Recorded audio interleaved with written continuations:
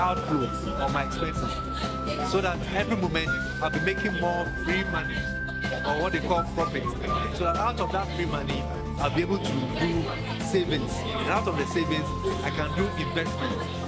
If you want to invest in, let's say, a taxi, you have to save first. So, and you can only save out of your free money. So the freedom will lead you to savings. Savings will lead you to investment, and out of the investment, you can start having maybe the money from the taxi to get a plot of land in your hometown, and then you can start building, and then that leads you to estates. You can start do hall and chamber,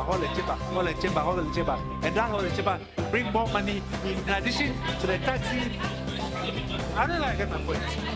And then finally, when you have enough money, legacy. You have to start, can I help the hospital? Can I pay for children's fees in the church? Those who do not have money. They are living a name. Legacy means a name. Living something that people in future will say, this is the man who came to Barcamp and talked free without charging anything. So what we are doing now is legacy. But if, for instance, I don't have free money, I'm not saving anything, can I come here? But I came with the petrol and all that, free just to impact the youth. So every moment of your life